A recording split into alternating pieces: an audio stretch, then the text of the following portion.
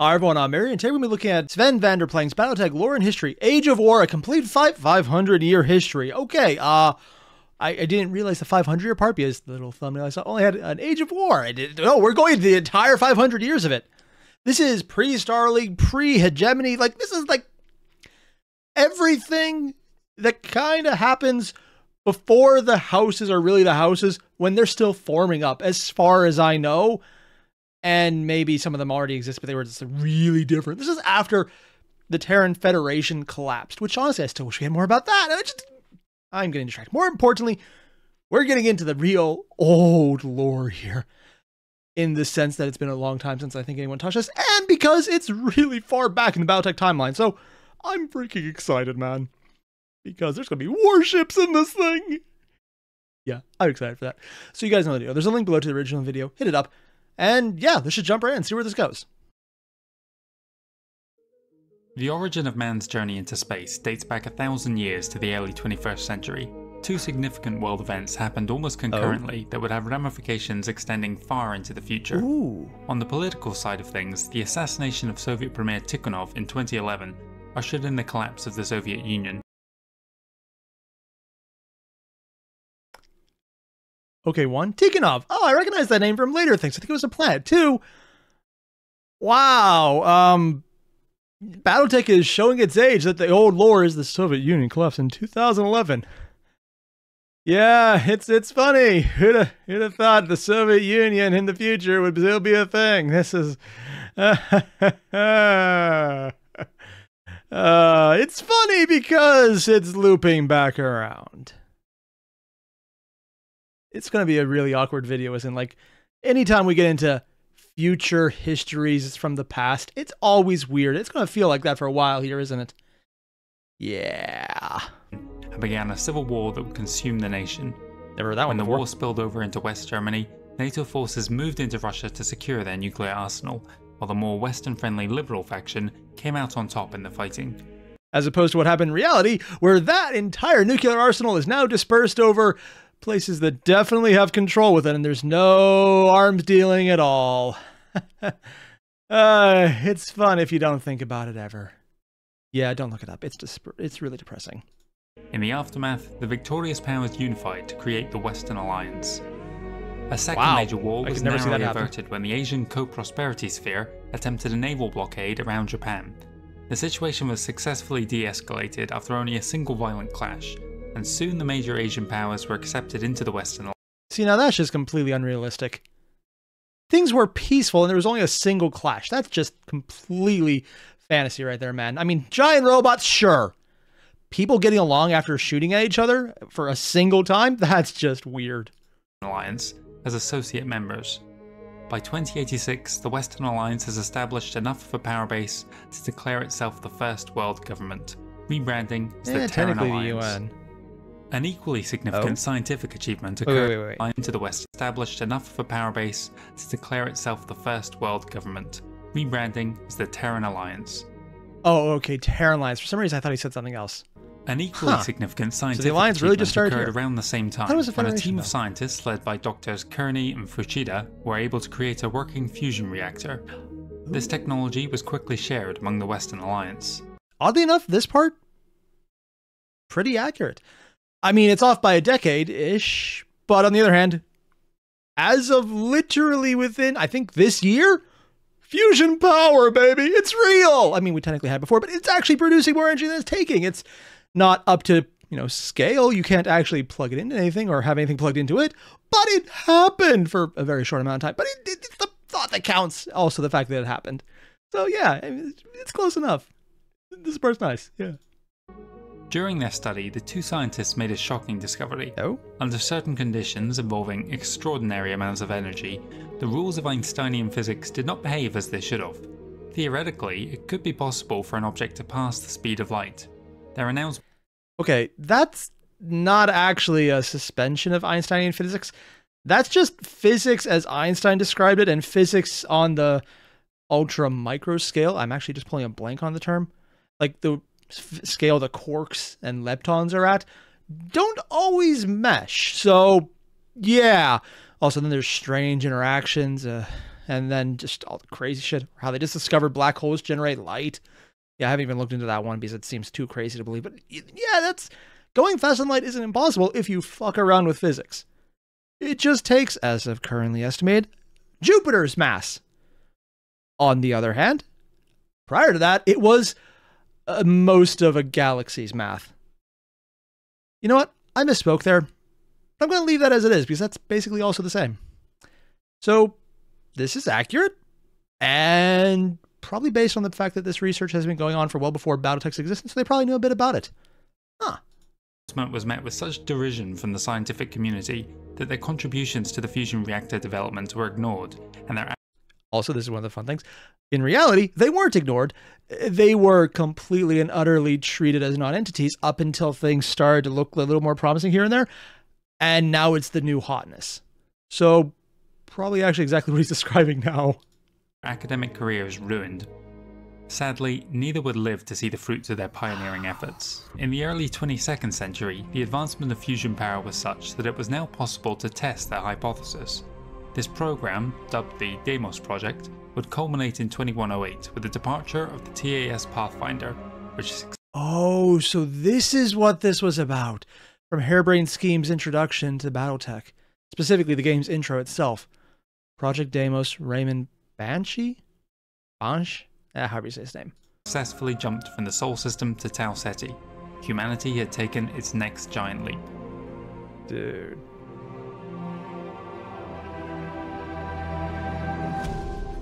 That is pretty cool. I love that animation. By 2116, the Terran Alliance had established the first extrasolar colony at New Earth in the Tau Ceti system. I thought that was Mars when I saw it. This began the period we now know as the First Exodus. The astronomical... Oh, so Tau Ceti was literally the first additional planet. Huh. Honestly, I thought it would be Mars. That's so cool. I didn't know that. I'm going to geek out a lot right now. Costs involved in jump ship production meant that they were exclusively the property of the Terran Alliance at first.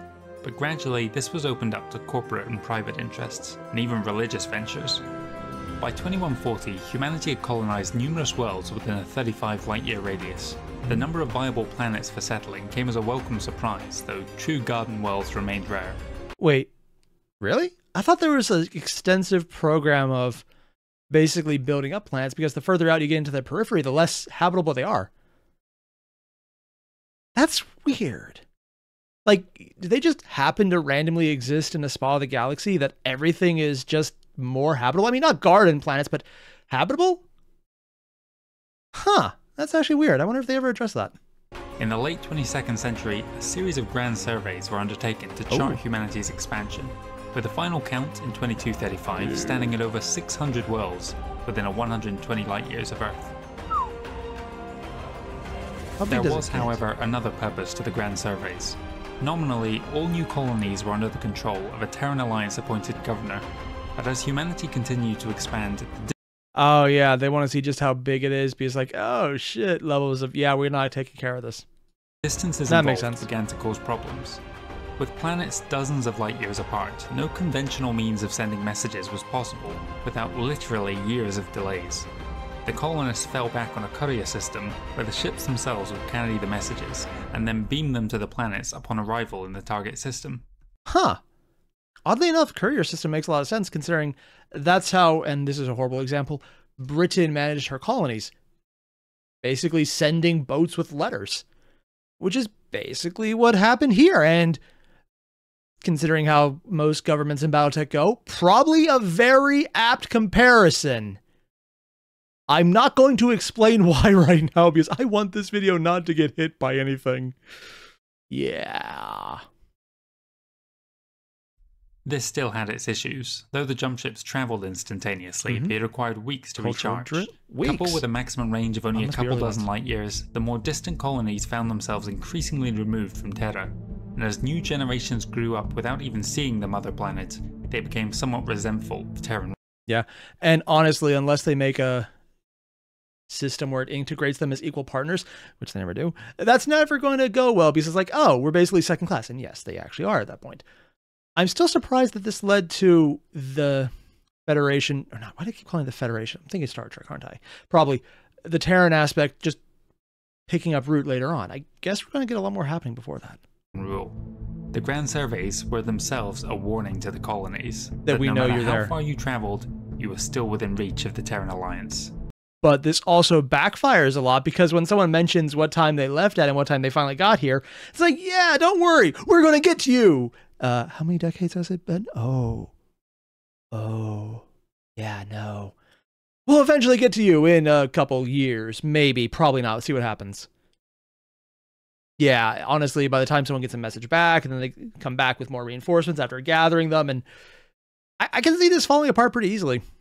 This was a state of affairs that couldn't last, and in 2235, the first of the colonies declared their independence. Freedom. It would take 8 months for the word of their rebellion to reach Earth. Really? That close? Sorry, Denobula. I'm assuming that's where it started. And 8 months. That's actually a lot faster than I expected. Like, unironically faster. The Outer Reaches Rebellion, as the ensuing conflict would become known, did not go the way either side anticipated. Everyone died? The superior technology and training of the Terran Alliance had made them confident of an easy victory. The rebels hoped that at the end of a long and bloody conflict, they would come out as the victors of a war of attrition. Oh, I see how this is going. Warship doctrine. We don't have to fight a war of attrition. We just have to say, fuck you. What happened instead was a series of botched initial assaults that immediately revealed the Alliance to be nothing more than a paper tiger. The cost of mounting an invasion across such vast Really? It's literally the exact same problem the Star League went into, the Techs went over. You know what? I'm seeing a pattern here of Terra-aligned governments making stupid decisions when they think they don't have to worry about it. I'm sure that's completely innocent and like not related at all. Yeah. Distances was astronomical, and growing political unrest erupted on Earth. When demands went out for already struggling loyal colonies to increase the amount of goods and personnel they were contributing to the war, the number of secessionist planets increased rapidly. After little more than a year, the expansionist government was ousted from power and replaced by a liberal, Terran-focused government that wanted little to do with the distant colonies. In 2242, this new body issued the Demarcation Declaration. All colonies beyond the range of a single jump were now independent, whether they... Oh, that's how far it went? Because single jumps, I mean, they're not short, but that does explain why they are so very small. Huh. Sorry, I find this absolutely just fascinating, because it's the exact opposite of the later BattleTech era, where they have jump capability, if only as relics. So they have it, but they're not going to touch it because they can't really reproduce at the moment until much later on. And then they have the HPG network, which Star League makes sure is well maintained, and they could probably reproduce it if they needed to, but probably wouldn't like to, because they have it well maintained, even if it's probably issues. But this is the exact opposite, where they don't have the communication, but they do have the jump. In the future, it's they have the communication, but not the jump. Wait, I just said that backwards. Well, you know what I mean. Basically, it would have changed so much if they had developed the technology to communicate before the technology to jump. That would have changed so much. They would have cut down the distance, made them feel much more homogenous, because they could have interacted faster. Honestly.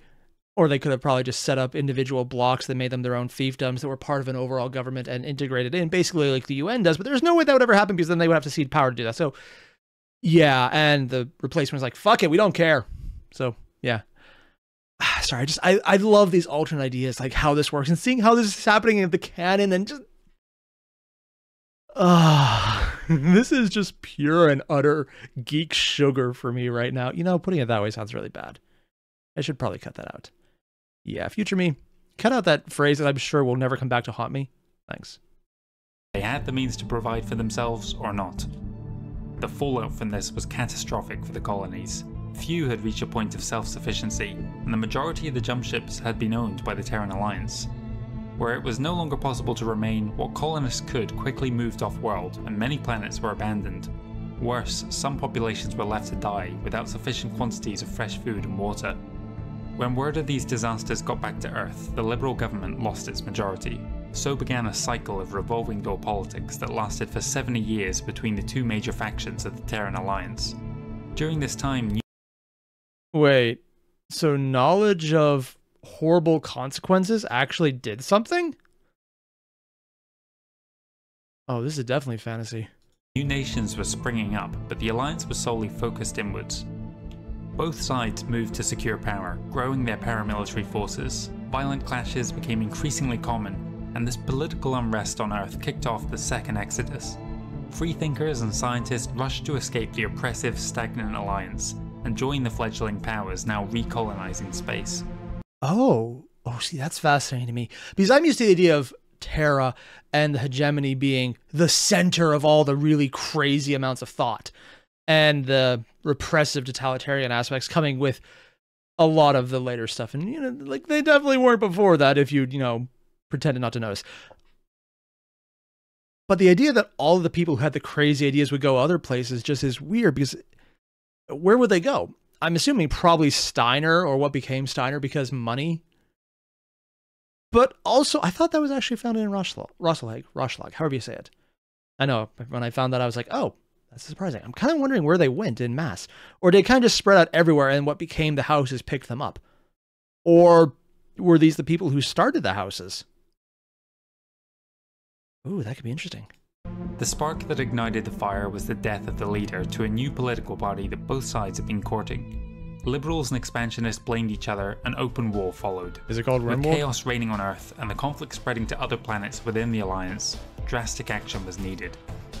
The Alliance Global... So you're just not gonna, like, you mentioned that there was a leader that was killed, and literally quote what is essentially the start to Gundam Wing, and not give us the leader's name. Is it Hiro Yui? I'm just gonna say this guy's name was Hiro Yui, who the faction everyone was trying to court. When he died, it started a planetfall, even like an Operation Meteor, you could say.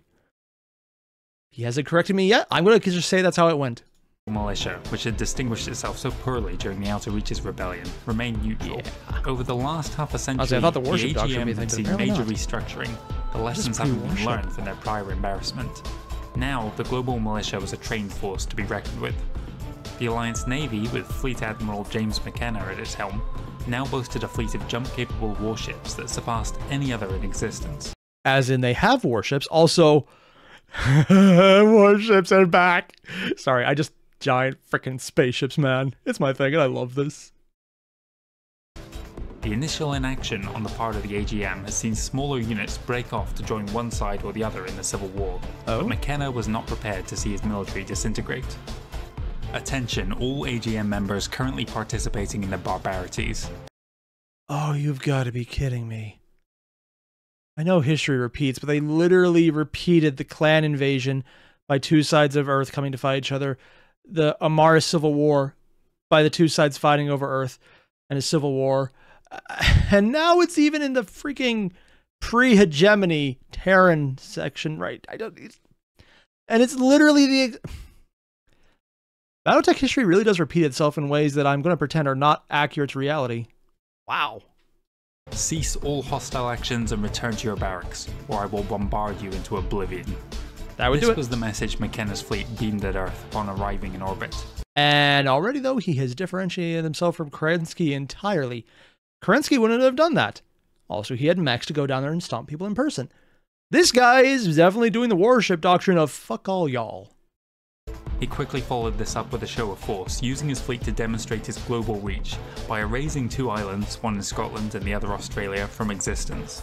A brief campaign to hunt down and arrest those political leaders who did not surrender brought the Civil War to an end. Feeling a great shame for what had become of the once promising alliance, McKenna declared the old order abolished. So literally because of a civil war, he went in there and said, fuck all y'all, and then couped it. Huh. Yeah, that would do it. I have warships is literally a good reason to do that. The great democratic experiment had failed, and in its place, something new was needed. In 2315, the autocratic Terran hegemony was founded, with Director General James McKenna at its head. McKenna was at the head. Huh. In 2242, when the Terran Alliance issued their demarcation declaration, the colonies found themselves in an untenable position. Only a tiny fraction had achieved self-sufficiency, the others relying on trade to get by, particularly imports of clean drinking water. Oddly enough, this entire situation is definitely inspired by, I think, the Foundation series, which was coming out in the 50s, or no, it was either the 60s or the 70s it was written. So they were definitely reading this, because the entire thing about Foundation is the central government, which is very strong, is going to collapse because it's just too big and will fall in on itself. Yeah. Honestly, though, not a bad thing to base it on. In this hostile climate, herd instinct kicked in, and the various planets started to cluster together into micro-alliances, proto-nations, and trading leagues. It was a time of rapid change. Herd instinct having to wait until bad things happen. Oh, that's just optimistic. And forced evolution for the colonies. During the remaining 75 years of the Alliance, over 24 new interstellar nations would arise. Among them, we can see the foundations of what would go on to form the 5 successor states in present-day 3025. It would be a mistake, however, to think that the rebellion marked the first appearance of these new states. Certain of them existed even prior to this in a limited or unofficial capacity. The earliest of all was a historical anomaly, dating from the first Exodus and existing beyond the borders of known space. The Muskegon Empire has the dubious distinction of starting the trend. Wait, what? In 2163... I'm going to have to read that. What empire? The Muskegon Empire. I don't even remember that one. Apparently it's maybe absorbed into something else. The Muskegon Empire has the dubious distinction of starting the trend. In 2163, a jump ship bound for neighbouring McHenry malfunctioned, stranding the colonists on uncharted Muskegon. This world was borderline inhospitable, and with no means to return or to contact the Alliance, the ship's crew took drastic action to ensure survival. Personal freedoms were suspended, and all available energy and manpower was poured into establishing a fragile existence. By 2177, repairs to the jump ship had been completed, but by this point a social hierarchy had developed between the original crew and the colonists on board. The former now lorded it over the rest and had little desire to return to the Alliance and see their power surrendered. Instead, they travelled to nearby Emerson and Baton Katos, establishing new colonies using slave labour in the form of criminals and the colonist-class citizens. 4 more worlds would be added to the fledgling empire by 2190, and by the time their existence became well known, the Terran Alliance was on the decline, and the Muskegon Empire would become one of the dominant players in that region of space. Oh, wow. Honestly, I thought it would be a joke about the... not Taurian? Not Turian. Yeah, that's a different one. But no, this is basically a pirate kingdom. Also, they just missed it by just a tiny bit, but hey, entire galactic units count. But this dictatorship was not typical of early expansion. The scarcity of jump ships in the early days caused many corporations and conglomerates to form trading alliances to better pool resources. One of the earliest of these was the Chesterton Trading League of 2193, and later the Tamar Pact of 2235. Though initially these alliances had little interest in world governance, post-rebellion many of the 24 major trade... Wait, that's Tukayat. Oh. Is that the beginning of Roshlag? However you say it? Groups would transition in this way. The Capellan Zone, as the region of space that birthed the Capellan Confederation was known, was the most turbulent and active during this early period. Really? Dozens of worlds were already forming alliances, and several planets would become key players in the conflicts that would arise over the next 200 years. Initially, these were one-world republics, such as the dictatorial Sarna Supremacy in 21... Sarna started off... Sorry, just... Yeah, the repository of knowledge that everything from BattleTech comes on. And it's a dictatorial supremacy to start with. Of course it is.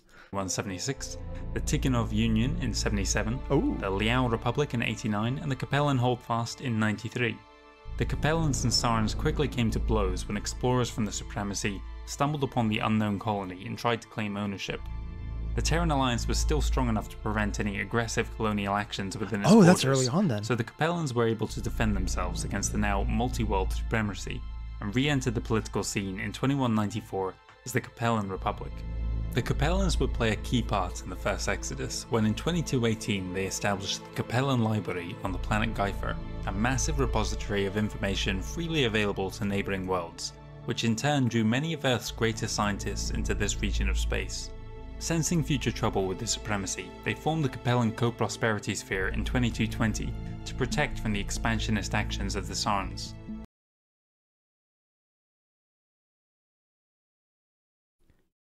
Capellans as the beacon of knowledge and libraries and mutual defense against an aggressor. I mean, to be fair, that last one is pretty accurate because everyone wants to fuck with the Capellans, but also because the Capellans are assholes. But more importantly, it feels weird. I know there's actually a very high standard of literacy in Capellan lands, but at the same time, it's also like you're literate, so you can do the basic slave labor. We're not going to call it slave labor. Granted, that's kind of like in everywhere is basically doing that in BattleTech, just with much nicer titles in some places. 5 years later, the attack came, but the Capellan militia were able to rebuff the invaders, and when reinforcements arrived from off-world, the Supremacy forces withdrew. It is perhaps telling that all this was going on right under the noses of the Terran Alliance without their knowledge, as just a decade later, the Outer Reaches rebellion would ignite. So basically, that alliance wasn't so much being pulled back as they're acknowledging they had no control. Accurate, because they weren't in control, and there's other alliances being created and everything. Wow. 3 case studies could be made of the planets from which future dynasties would spawn during this period: Marek, Liao, and New Avalon, home to House Davion. Wait. New Avalon was already... I actually don't know where New Avalon is. I think it's somewhere around this area. During the Outer Reaches rebellion, Marek remained staunchly neutral until the 11th hour when they threw in their lot with the rebels, declaring their independence in 2238, 1 year after Terra had already withdrawn its forces. By 2241... They waited to declare independence until after the enemy was gone. It's like, yeah, don't worry guys, I'm here to help you after the game is over. See, I was a team player after the game was over. I see a trend.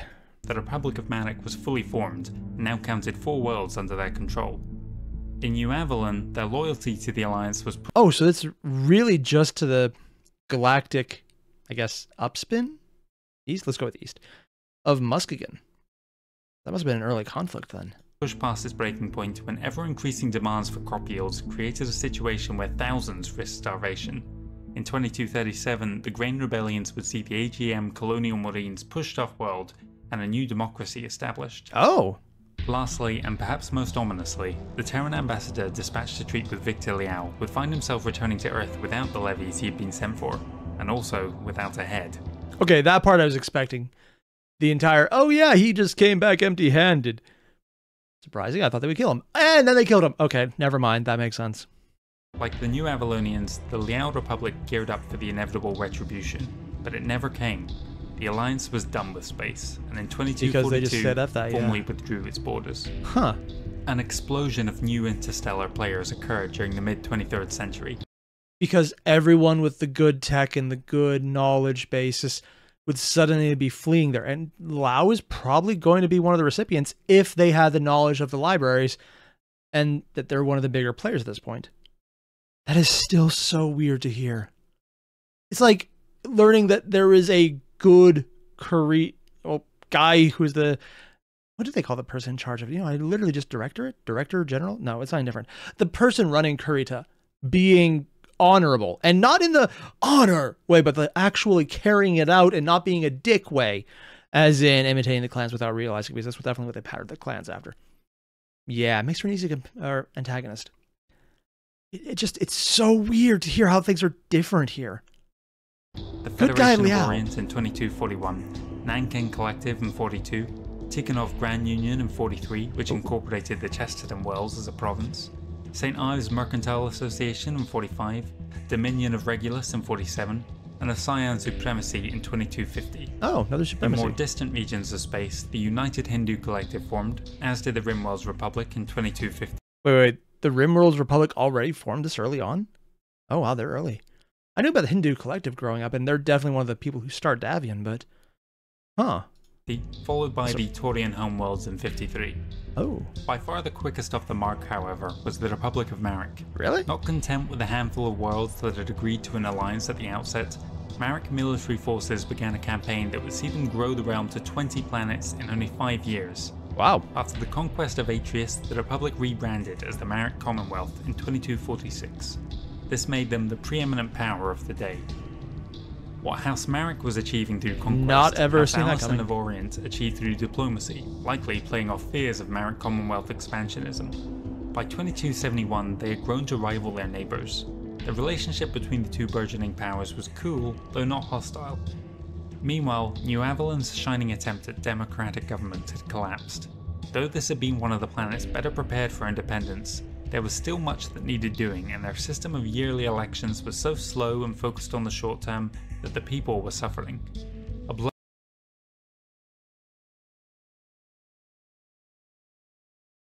Nah, too easy. A bloody civil war soon erupted among the powerful estates that would see a new order ushered in and the gradual rise of House Davion.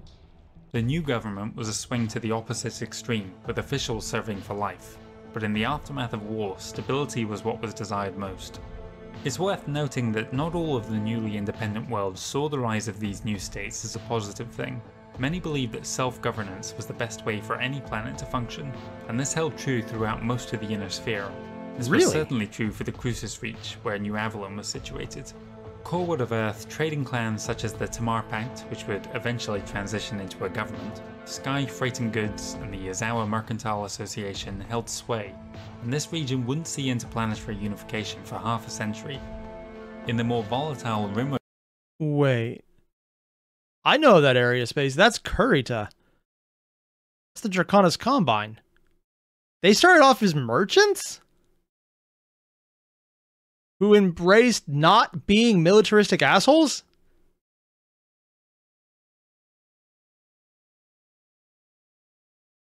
Oh, this is weird. Regions, new collections of planets continued to form. The Stuart Confederacy, formed in 2259, brought another dictatorship into the political sphere. Of course it is. And this was followed by the isolationist Rasselhag Concordium in 2260. So that's where Rasselhag is. Honestly, it's significantly Coreward than this one. Honestly, because the 2K, I thought it would be similar around here. I guess I haven't joined just yet. Others in the Capellan Zone were restructuring to form the Chisholm Protectorate in 65, the Cyan Commonwealth in 67, and more notably, the Capellan Hegemony in 2270. Oh. By far the most significant development in Inner Sphere politics occurred the following year. By now, House Salage of Regulus had a trade realm to rival the Mareks and Alisons. Each counted among the most prosperous and most powerful nations in existence. But thanks to the efforts of statesman George Humphreys, war between the powers was never on the cards. After several years of intense negotiations, the three houses signed the Articles of Unification, better known as the Treaty of Marek, and unified to create a new superpower, the Free Worlds League. So the first one to really come up was Liao. But then... Okay, yeah, Marek has always been kind of backstabby and tempestuous, so this is probably their final form, and they're just going to change, but it doesn't really change how they work. And that also explains the logo, because it's... the size, isn't it? Oh, jeez. The term wouldn't be in use for another 500 years. The first of the successor states had been born. Really? I thought you already mentioned Liao. Oh, okay, it's just called the Liao Zone, though, that's why. Okay, this is weird. It's like all the different things they do, but it's just... it doesn't feel normal. It feels like something's going on, and it's like it's upside down. All the hallmarks of all the different groups are like, hey, remember how we do this thing? It's going to be different. It's going to be very different. It's going to be absolutely just not normal. Marek is taking over, and it's huge, and they're doing it through a little military, but then a lot more through diplomacy. Liao is a representative group of self-defense and a freaking library. Looks like Kurita is starting off as a trade union. Rasselhag being around and being isolationist is actually the most normal thing I'm thinking like right now. It's like, okay, yeah, no, that makes sense. And even then I know that's because there's other things that happen later and it goes back and forth. It's technically the beginning of Steiner, and I just, this is... Also, Davion falling in on its face. That, okay, sure. That's basically normal, except they don't have the resources to pull around to cover it up yet. Also, I haven't come back to that one pirate kingdom yet. And I just want to, what's going on? Sorry, just the more he talks, the more I'm like, I did not realize there was even this much information about the early years, and we're just getting started. Because next up, we got the rise of Kurita, and I don't know. I don't know what's going on. I don't know what their entire thing is going to be like. Are they actually not going to be the evil assholes that you just want to punch in the face because it's an easy morale boost? But yet they're also incredibly competent in fighting? I doubt that, but I could be wrong because we were here and it just feels weird. But I like this. This is fun. So if you haven't already, link below, original video, hit it up. Then you're done. Leave a like, comment, subscribe, and I'll see you guys in the next one because we're definitely doing more of this. See you then. Adios.